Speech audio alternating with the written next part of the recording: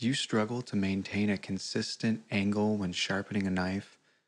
If that's the case, stick around because in this video I'm going to show you 5 techniques that will help you to stay consistent every single time. Let's go!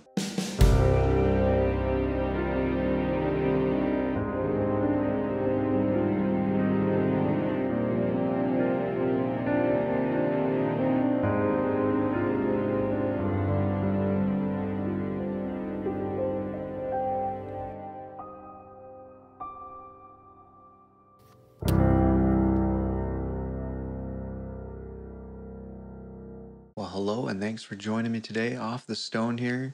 Just wanted to give a shout out to my subscribers. I appreciate all your support, appreciate your likes, all your comments, and if you've shared these videos, thank you so much. And because of all your support, I wanted to make some content that could be very relevant for you. So I'm going to start a new series where I'm going to do 30 different videos of different techniques of sharpening. So each individual video is going to go over one specific element. And in this video, I'm focusing specifically on knife angle. The angle on the knife is one of the most important things that you can focus on. And because consistency is key in sharpening, if you don't get this right, you're going to really struggle to get a sharp knife. So I'm going to go over 5 techniques in this video to help you to maintain a consistent angle while sharpening a knife. Technique number 1. This is the Sharpie trick, or the marker trick. I find this to be one of the most important techniques to help you to see what angle you're sharpening at. So the concept is, I take a marker, and in this case I don't have a Sharpie, I just have this Crayola marker, but this will work for the video. And what I'm going to do is I'm going to use this marker, I'm going to color all down the knife edge or the secondary bevel of this knife on each side. And then when I'm sharpening on a stone, I'm going to see what angle I'm sharpening at depending on what the marker looks like after I'm done sharpening. To illustrate this, I'm going to change the camera angle for you so I can show you this. So what I'm going to do here is I'm going to take this marker and I'm just going to draw on the edge of this knife and make sure I just completely cover the secondary bevel.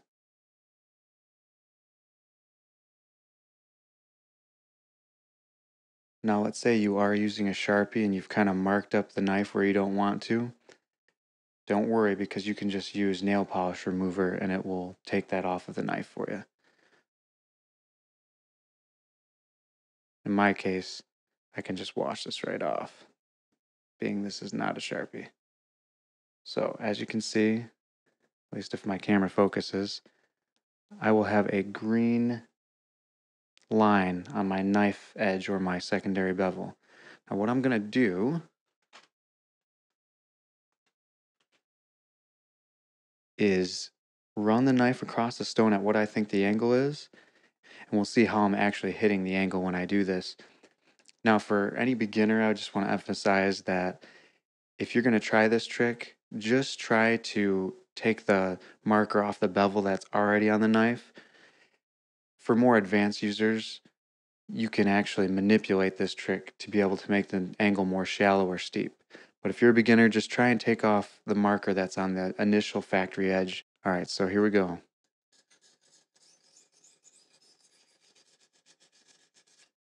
just going to run this a couple times. We'll see how we're doing here. All right, so let's look at what I did here. Looks like I pretty much took off pretty evenly the marker.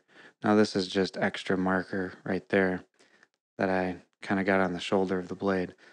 But in this case I was pretty much right on with the angle. Now when there is still marker on the knife edge, it's going to be at the tip or closer to the apex, or farther up the knife closer to the shoulder of the blade. Above the knife angle or the secondary bevel, this cutting edge, above that's called the shoulder. If you start grinding away up there, that means the knife's too shallow. Let me show you on the stone. If your knife's more steep, you're going to hit more of the tip of the knife edge. But if it's really shallow, like you're barely picking that thing up and you're grinding on this, you're going to start grinding above the knife angle into the shoulder of the blade. Now, that isn't a terrible thing per se if you know what you're doing and if you want to keep that knife angle, if you want it super shallow and you can mimic that on the other side. But let's say you're just trying to hit the exact factory edge that was put on this knife. Well, if you put the Sharpie on there and you grind across that stone and the Sharpie is completely off the whole cutting edge that's on there, then you've done it right. But let's say I think this is the knife angle and I start grinding on this, and towards the tip of this knife edge, I see grind marks, but there's still marker above that on the knife edge. So you'd have like two-tone color. If this was the knife edge, and here's the absolute bottom of it, or the apex, and there's steel removed right here, but further up on the knife edge, there's marker, that means your angle was too steep. And I'll show you why that is. Let's say this is your stone, and this is your knife angle, or this is your knife edge. If your angle is extremely steep, less of the knife edge is going to touch the stone. So if this is the case where your marker is still on the knife edge towards the top, then if you lay back that knife, more of the knife edge is going to touch the stone. To reiterate, if you have a very steep knife, if you have a very steep angle, less of the knife edge is going to touch the stone. But if you lay it back, more of the knife edge is going to touch the stone. So leading into the second technique, this is what I like to call the edge size trick. Depending on how thick or the size of your edge is, you can really see how evenly you're sharpening. So if this was your knife edge,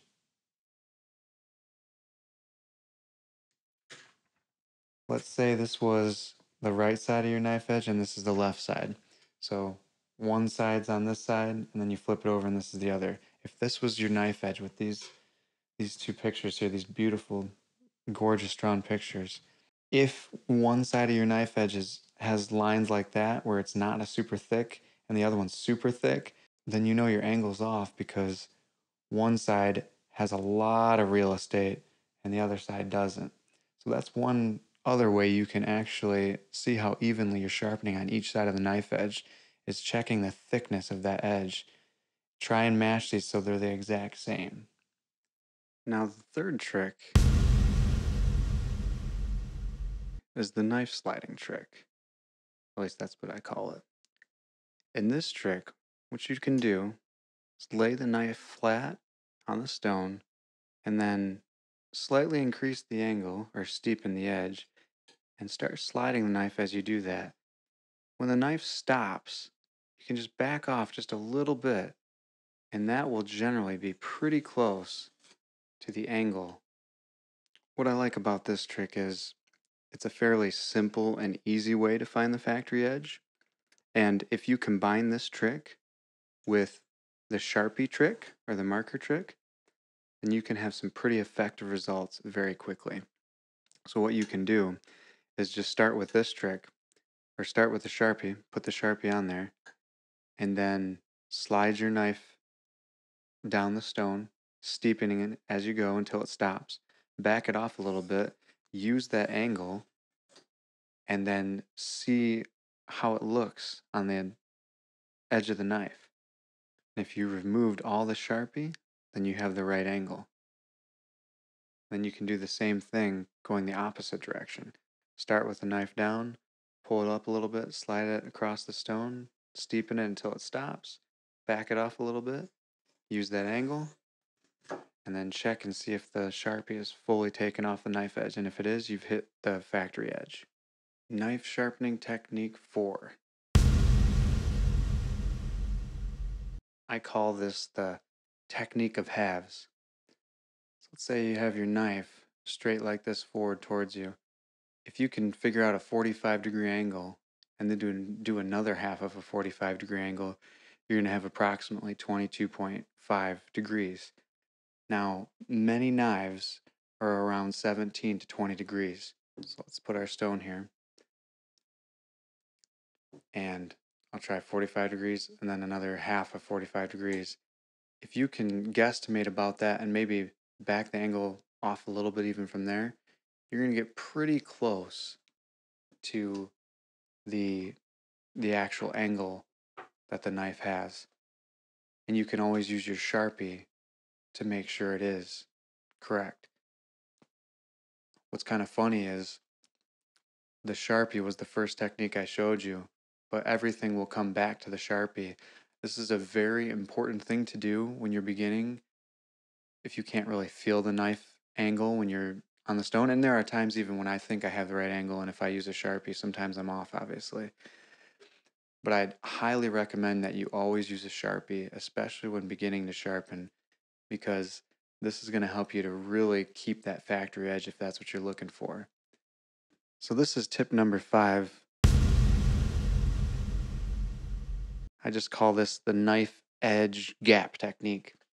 And essentially what it is if you're like you're looking down the camera right now, if that's how you're looking down the stone, what you're going to want to do is touch that knife edge and steepen the knife until you see no gap between the knife edge and the stone.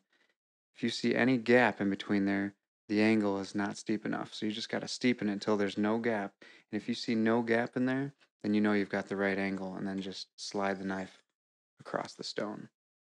That can be a very useful beginner tip as well, kind of like the knife sliding trick. These are kind of faster ways to be able to get you started, because it can be very hard and intimidating when you're first starting to sharpen a knife. But if you use the trick where you slide it and slide it until it stops, back it off a little and try that. Or if you can just look at the stone and the knife edge and you see no gap, try that. See how the Sharpie looks, make sure you interpret it correctly, and then just adjust accordingly. Well, I hope these 5 techniques help you in keeping a consistent angle when sharpening, because if you can keep a consistent angle while sharpening, that is most of the battle. The battle of sharpening is consistency. But I appreciate you watching this video. Stay tuned because I have a lot more videos coming in this series. We'll see you in the next one.